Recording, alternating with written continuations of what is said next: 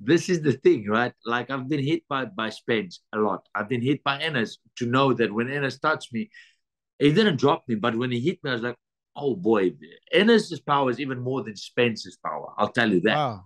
Oh, I tell you that 100%. I said that from after the fight. I said I got so when Ennis hit me, I got a little scared in the sense of like, oh damn, this is different power. It's surprising to hear you say that Ennis actually has a more stinging punch than Spence. He Can you does, describe that? man. Look, Spence is technically just a clean fighter, right? Spence is nice, bomb the jab, the cross, whatever. It's 80%. It stings. It's numb power. It's like this. Ennis is wild. Like Ennis jumps in, he's ferocious, he's wild, and when he hit me, the moment he hit me, even if it was my arm, I was like, a red light went on. I was like, oh, this is why this guy hits, knocks out everyone. I was like, he's got power. I said, the boy's got power. And the thing that went into my head immediately in that round was, oh, he hits harder than Spence. I see. I took Spence's power. I knew Spence had a what, I think a 90% knockout ratio when I fought him. So it was always alarming. And when Spence hit me, I I respected his power, but I was like, oh wait, this is not enough power. Like he doesn't have the power to single-handedly knock me out. I wasn't aware of that. And the fight went 8 rounds, and I went down on my feet. When Ennis hit me, immediately my mind went to, oh shit, I gotta keep my hands up because this kid could knock me out with one punch. It's he's got power, man. He's got power, real power. Based on Both that, of them, both both of of them them. got real power. Yeah. But Ennis does make a noise, man. Based on that, do you think Ennis beats Spence in a fight? Right now, no. No, why not? Why am I saying right now not? And we cannot say that Ennis is still up and coming. Ennis got almost 30 fights. He's not a baby anymore. Ennis is a real fighter now. But I think technically sounded basically the 1-2, the dynamic of the basics. Spence does so well. His defense is good. His hits beautiful. Ennis, I feel, is a little bit wild. Ennis is a little bit wild. And a guy like Spence, that's such an elite level fighter, he's gonna make you pay if you're wild. And I feel because of that and experience, Spence has fought the names, the bigger names, the better names, the better opponents. And because of that, I'm backing Spence to beat Ennis. Not knock him out though. Nah, I don't think he will knock him out.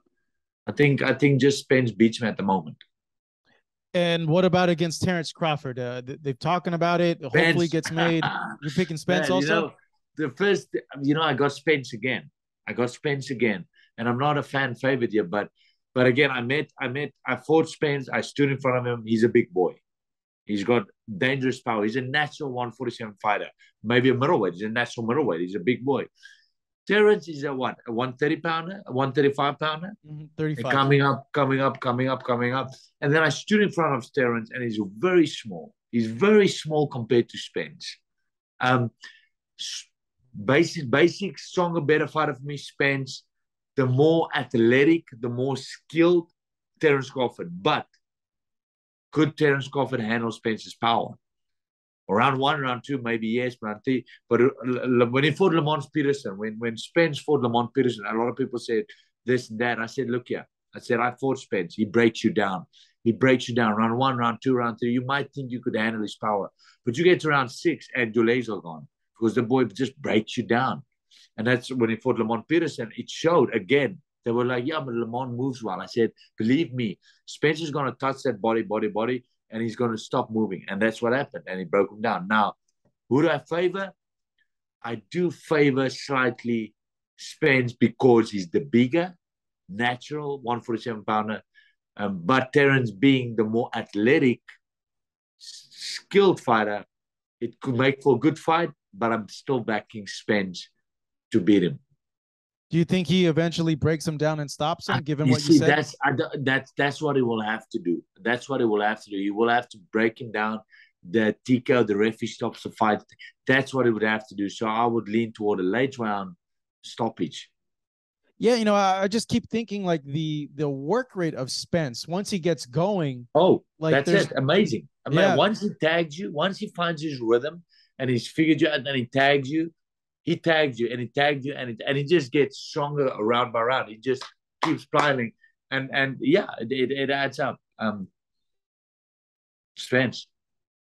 yeah. On the flip side, I think Crawford fans would say like, well, you may be right on that, but there's a lot of opportunity there for Crawford to counterpunch Spence, and because Crawford's so technical, and if he gets those clean punches on Spence, hey, there's a chance he might catch him with something big.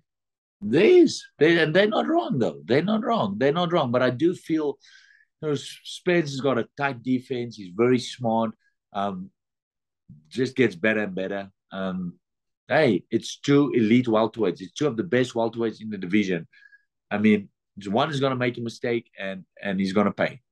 But I still favor Spence. Hey, Chris, what else is going on with you, man? You last fought in April against, man, you know what? I'm back. against Connor. I'm back in the gym. I'm back yeah. in the gym. If, I know I still have fight in me. I'm back in the gym. Just hoping for an opportunity again. I had a big break to get against Conor Ben. It didn't go my way. Now it is bringing so much more suspicion on it. And then I want to, people say, yeah, but you lost. Who do I lost to? I could have easily, I'm telling you right now, I could have easily been 30-0, 32-0. I could have been 32-0. But I've lost to Spence and I've lost to Conor Ben. I've beaten a lot of names. Who did you beat? Okay, well, I beat Matthew Atton that just lost to Canelo. Then I beat him. I beat a guy called Kaiser Mabuza that came to America, knocked out Ken Holt. Then I beat him. I beat the gold medalist Commonwealth champion at the time and probably one of the favorites to be a superstar in South Africa, Bongani Mwelasi, who was a gold medalist. I beat him. I beat Sebastian Lejeune. So I beat the names. You say, who have you beaten? I beat the names. But then I've lost to, who do I lose? Go look who I lost to. Spence, Conor Ben, and I got in there with Ennis. That's one thing about me, and I don't ever want anybody to say anything else about me. Yes, I might have lost, but I never say no to a fight. I mean, I know we should because of the business side of it, but if you're a B side, you take fights, and I don't shy away from fights. So what's next for me? I hope to get another shot. I hope someone would give me another shot now that this time with Conor Ben came out. I was so confident in beating Conor Ben. I'll tell you this. I was so confident that I was going to beat Conor Ben, especially after round one, because I tagged him easily. Being inactive, keep in mind, I've been inactive for over 2 years. Then get in there and then start tagging in Conor Ben in round one. I was like, man, wait till I get my rhythm. Just give me 2 or 3 rounds. Let the nerves settle down. Once I get my rhythm and my movement and my speed, I was like so confident that tonight's my night and I'm going to beat Conor Ben and I'll be back on the mat. And then, okay, 1 punch, 2 pound, that's boxing. But I still have fight in me. I still have so much fight in me. And I see it. I spar with some undefeated guys here in California. And I still have it. So what is next for me? I am just hoping to get another shot, man. I'm still in it. I'm still in this fight.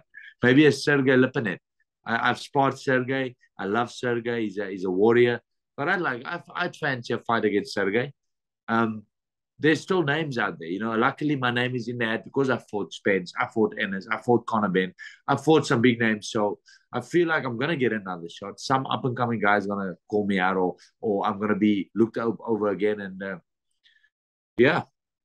Thank you so much for watching this video, and make sure to subscribe for more videos of your favorite fighters over here on Fight Hub TV, and give us a follow online as well at Fight Hub TV on Twitter and on Instagram. We appreciate it, guys.